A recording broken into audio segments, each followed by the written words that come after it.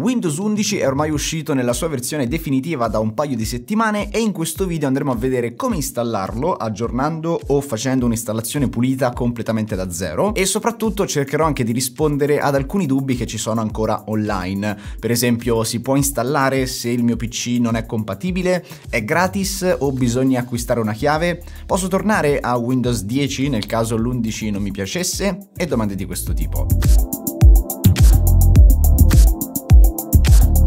Sicuramente in molti, proprio come me, se provate ad andare sulle impostazioni di aggiornamento e sicurezza del vostro PC, noterete che vi viene notificato l'aggiornamento di Windows 11. Il problema è che quando andiamo a cliccare su verifica aggiornamenti, spesso questo aggiornamento a Windows 11 non compare, gli aggiornamenti sembrano tutti installati correttamente. E questa può sembrare una cosa un po' strana, soprattutto per gli utenti un po' meno esperti che vedono tutti gli altri con Windows 11 già installato, loro non ce l'hanno e non capiscono il motivo. In realtà è una cosa normalissima che succede con ogni sistema operativo: quando viene rilasciato non compare automaticamente allo stesso tempo su tutti i computer, ma viene rilasciato passo passo, spesso su quelli più recenti prima e poi sui computer un po' più vecchi dopo. Vi dico subito infatti che seppur in questo video andremo a vedere come aggiornare subito a Windows 11 senza aspettare il Windows Update, questa probabilmente rimane l'opzione più semplice. Basta cliccare un bottone, viene aggiornato, non dovete fare nulla di particolare. Se non avete quindi fretta o curiosità di provare subito il nuovo sistema operativo, potete tranquillamente aspettare qualche settimana o qualche mese, dipende da quando Microsoft deciderà di lanciarlo su tutti i computer. Oppure, se volete aggiornare subito e ancora a voi non compare l'update, continuate a guardare questo video, perché tranquilli, non si tratta di nessuna procedura particolare di terze parti, è tutto ufficiale Microsoft,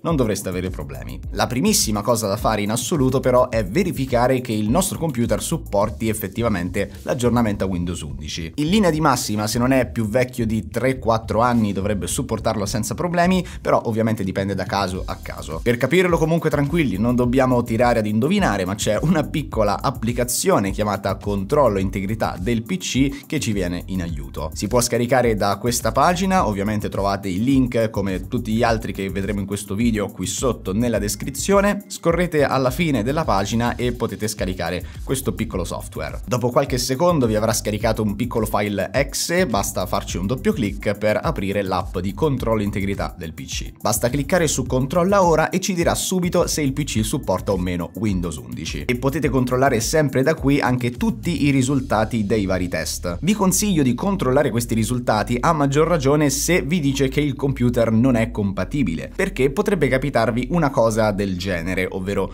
tutti i requisiti sono supportati tranne il TPM 2.0, che sicuramente avrete sentito nominare almeno una volta dall'uscita di Windows 11. Questo TPM, per dirla in parole molto semplici, è un chip di sicurezza e per installare Windows 11 dovete avere la versione 2.0. Vi dico di controllare questi risultati perché non dovete scoraggiarvi subito. Potreste effettivamente avere il TPM 2.0, ma semplicemente l'avete disattivato dal BIOS. Tra l'altro il mio computer è uno di questi, l'ho disattivato apposta per mostrarvi questa cosa e quindi vi vado a far vedere subito come si attiva. Per farlo, come ho già detto, bisognerà entrare nelle impostazioni del BIOS. Tranquilli perché non è poi così difficile. Potete farlo molto semplicemente andando su Start, Impostazioni, cliccate sempre sulle opzioni di aggiornamento e sicurezza e a sinistra scorrete su Ripristino. Una volta qui, sotto la voce Avvio avanzato, cliccate su Riavvia. Dopo qualche secondo vi ritroverete su questa schermata. Ora basta cliccare su risoluzione dei problemi, poi opzioni avanzate e poi impostazioni firmware UEFI e poi cliccate ancora una volta su riavvia. Ora dovreste trovare un piccolo menu che potrebbe essere simile a questo, completamente uguale o completamente diverso. Purtroppo dipende dalla vostra scheda madre, sono diverse da PC a PC e non posso guidarvi passo dopo passo. Il concetto comunque rimane lo stesso, basta entrare nel BIOS. Dal menu che compare a me, per esempio, vedo che il BIOS Setup corrisponde al tasto F10, quindi basterà cliccare appunto il tasto F10 della tastiera e mi ritrovo su questa schermata. In questo caso le impostazioni del BIOS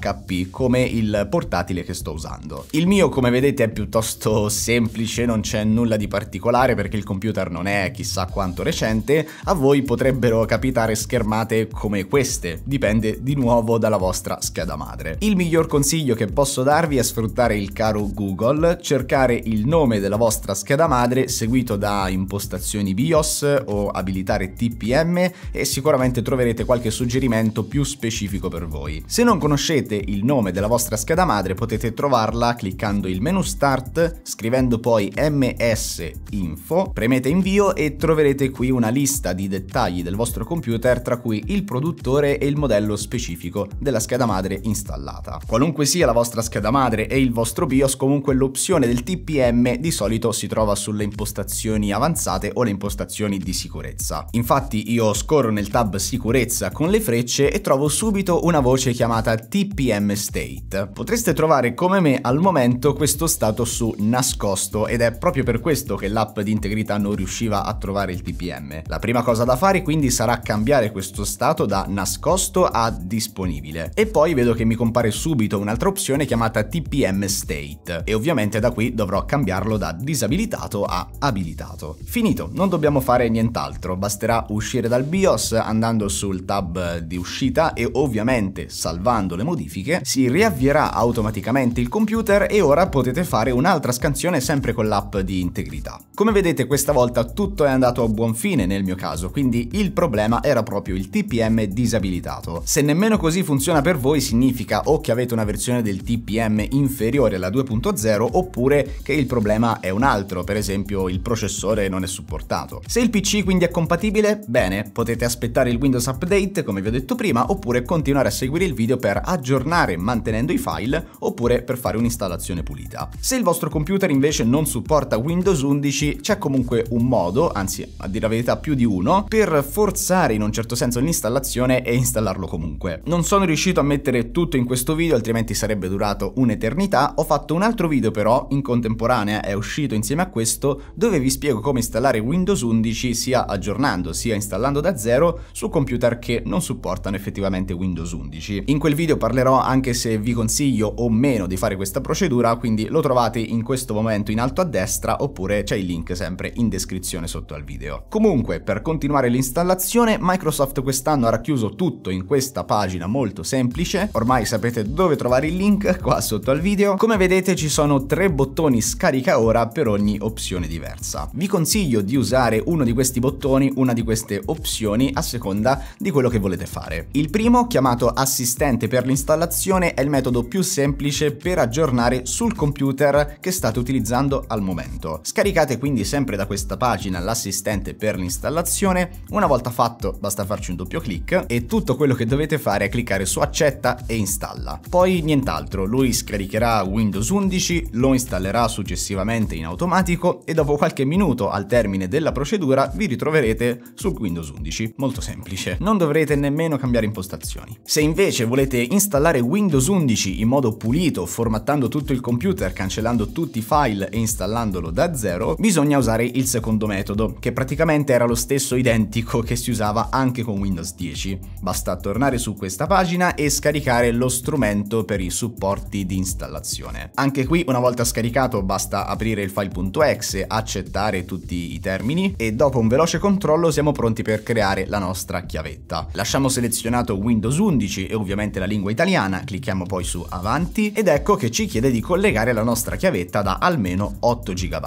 Mi raccomando, se ci sono cose importanti dentro questa chiavetta salvatele prima da qualche parte perché tutto il contenuto verrà cancellato per poter contenere i file di Windows. Io vado a collegare in questo momento una chiavetta completamente vuota, quindi non ho problemi. Selezioniamo la nostra chiavetta dalla lista, ovviamente se ne collegate più di una alla volta assicuratevi di selezionare la chiavetta giusta e una volta selezionato basta aspettare finché lo strumento non scaricherà Windows 11 e metterà i file importanti per l'installazione dentro la chiavetta. Ci vorrà qualche minuto più o meno a seconda della vostra connessione internet, quindi aspettate finché non finisce. Dopodiché abbiamo la nostra chiavetta pronta e dobbiamo avviarla per installare Windows 11. Se adesso sul computer avete Windows 10 e volete installarci l'11 però cancellando tutti i file, il modo più semplice è quello che vi ho fatto vedere prima, quindi basta andare sul menu Start, cliccare su Impostazioni, andare poi su Aggiornamento e Sicurezza, da qui scegliete la voce Ripristino nel menu a sinistra e poi cliccate su Riavvia sotto la voce Avvio avanzato. Una volta qui, per avviare la chiavetta vi basta cliccare su Utilizza un dispositivo e invece di scegliere il disco interno del computer scegliete la chiavetta USB,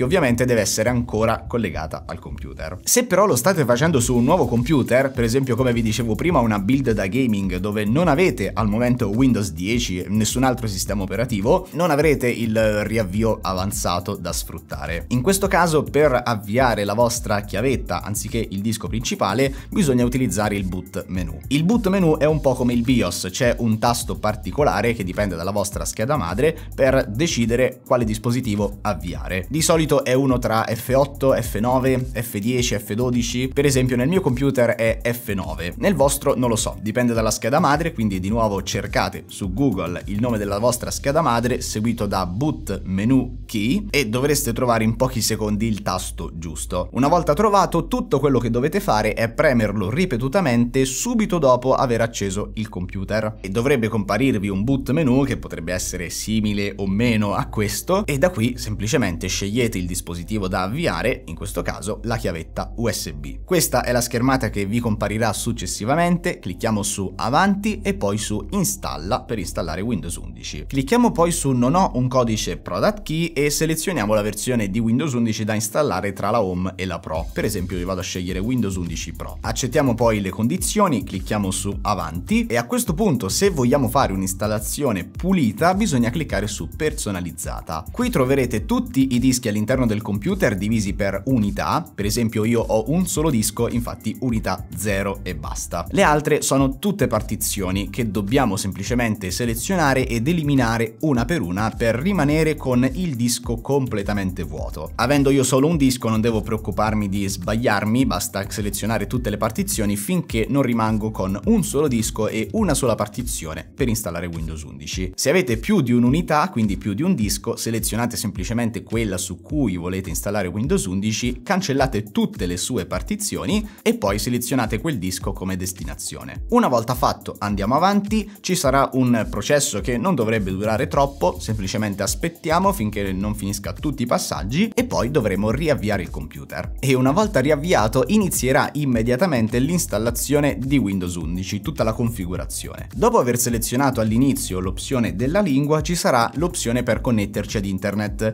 ed è un punto molto importante se vogliamo creare un account locale offline per utilizzare Windows 11 e non vogliamo accedere con un account Microsoft. Se voi usate un account Microsoft normalmente, connettetevi alla rete, andate avanti, mettete la vostra email e password e avete fatto. Io personalmente non ho mai usato un account Microsoft sulla mia installazione di Windows 10, non voglio farlo nemmeno con Windows 11. I due metodi si differenziano un po' in base se avete scelto Windows 10 Home o Windows 10 Pro. Se avete scelto Windows 11 Pro, infatti, sarà più semplice creare un account offline. Le opzioni sono due. La prima è cliccare su non ho internet e vi chiederà a questo punto di creare un account locale offline, oppure avete un'altra possibilità, ovvero connettervi effettivamente ad una rete e una volta fatto, nel momento in cui vi chiede di accedere con l'account Microsoft, basta cliccare su opzioni di accesso in basso e scegliere invece account offline. Molto semplice, diciamo nulla di particolare. Il problema è che se avete scelto Windows 10 Home non troverete né l'opzione non ho internet né poi l'opzione dell'account offline nel momento in cui vi chiede di accedere con l'account Microsoft. Quindi come si fa? Tranquilli, perché c'è il modo per farlo anche se avete scelto Windows 10 Home. Il primo metodo dovete farlo quando vi trovate su questa schermata e non siete ancora connessi alla rete. Tutto quello che dovete fare è cliccare il tasto Shift più F10 sulla tastiera e dovrebbe comparirvi un prompt dei comandi come questo. Ora vi basta scrivere task mgr, quindi task manager, premere invio e si dovrebbe aprire proprio il gestore attività. Ora qui cliccate su più dettagli in basso a sinistra, scorrete un po' più in basso su tutti i processi fino a che non troverete flusso connessioni di rete. Selezionate questo processo e cliccate su termina attività. Poi potete tranquillamente chiudere il task manager, potete chiudere anche il prompt dei comandi e come vedete, come per magia, ci chiederà di creare finalmente un account offline in locale. Il secondo secondo metodo, che almeno per il momento funziona, consiste nel connetterci effettivamente ad una rete, normalmente, e nel momento in cui vi chiede di accedere con un account Microsoft, metterne uno a caso, per esempio, non so, a@a.com. Come password scrivete qualcosa a caso con la tastiera, vi dirà che c'è stato un errore e di nuovo, come per magia, ci farà creare un account offline in locale. In qualunque caso, comunque, che abbiate scelto di accedere con il vostro account Microsoft o meno, dovremmo semplicemente finire la configurazione con gli ultimi passaggi. Io di solito metto quasi tutto su no e poi aspettiamo qualche altro minuto finché non ci ritroveremo su Windows 11. Un Windows 11 completamente nuovo, senza i vostri programmi, un'installazione perfettamente pulita. Possiamo subito vedere che funziona tutto, la barra delle applicazioni è al centro, il nuovo menu impostazioni, ma non siamo qua ora per parlare delle differenze, se volete quello lo facciamo in un altro video. Ora parliamo delle ultimissime domande. Come si fa a tornare a Windows 10? Se magari avete visto, non so, che non vi funziona tanto bene, non vi piace, volete semplicemente tornare indietro senza perdere i vostri file? Beh, si può fare cliccando il menu Start, Impostazioni, e poi tra le impostazioni di sistema troveremo la voce Ripristino e da qui ci sarà anche l'opzione Torna indietro. Vi chiederà di installare gli ultimi aggiornamenti, se non l'avete fatto fatelo perché eviterà dei problemi. Se invece ce l'avete già tutti installati vi basta cliccare su No grazie e continuate con la procedura. Vi dà alcuni consigli come quello di salvare i vostri file perché anche se non dovrebbero andare persi, non si sa mai, meglio fare un salvataggio in più che uno in meno. Poi basta cliccare su Torna a Windows 10, non cliccate niente, aspettate qualche minuto e vi ritroverete di nuovo sul vecchio sistema operativo. Tenete a mente però che questa opzione sarà disponibile soltanto per i primi 10 giorni dopo l'aggiornamento, poi non ci sarà più e per installare Windows 10 bisognerà per forza fare un'installazione pulita, quindi perdendo tutti i programmi, tutti i file. Ah, e ovviamente questa opzione è solo disponibile per chi ha fatto l'aggiornamento, per chi non voleva perdere i file, ha semplicemente aggiornato a Windows 11, può tornare indietro. Se avete fatto invece un'installazione pulita, ovviamente avete già cancellato voi tutti i vostri file, non c'è modo di recuperarli. Bisogna attivare Windows 11 una volta installato? Beh, la risposta è no. Windows 11 è un aggiornamento completamente gratuito, perlomeno per ora. Microsoft ha specificato che in futuro potrebbe cambiare idea, ovviamente non prima del 5 ottobre 2022. Fino a lì sicuramente gratuito, poi non si sa se rimarrà così oppure se diventerà a pagamento. Se ora state usando Windows 10 senza averlo attivato, quindi il mio suggerimento è quello di attivarlo una volta per tutte, così avete una versione originale e non avete nessun problema sull'11. Come vi ho detto in altri video, se volete potete sfruttare il sito Mr. Key Shop, molto serio, e potete trovare le chiavi originali di Windows 10 o Windows 11 anche a prezzi molto bassi. Potete anche usare il codice FeDeTutorial 10 in fase di acquisto al checkout per avere un ulteriore 10% di sconto su qualunque chiave. Ci sono sia le chiavi per Windows 10, ma sono già disponibili anche quelle per Windows 11 e ci sono anche le chiavi per Microsoft Office se volete installare e attivare correttamente anche quello. Trovate tutti i link come sempre qua sotto nella descrizione del video. Sempre in descrizione vi lascio anche questa pagina di Microsoft dove alla fine ci sono un sacco di domande e risposte a tutti i dubbi che potreste avere. Ovviamente lasciate anche un commento qua sotto, magari vi risponderò anch'io, però lì sicuramente fate prima, sono scritte molto bene, vi lascio la pagina in descrizione. Spero ovviamente che questo video abbastanza lungo vi sia piaciuto, ma soprattutto vi sia stato d'aiuto. Lasciate un bel mi piace per farmelo sapere e ovviamente iscrivetevi al canale per non perdervi tutti gli altri video come questo. Se volete condividete anche il video con tutti i vostri amici per far sapere anche a loro come installare Windows 11 sul loro computer subito. E detto questo, io vi ringrazio per la visione. Da FeDeTutorial è tutto, noi ci becchiamo come sempre in un prossimo video.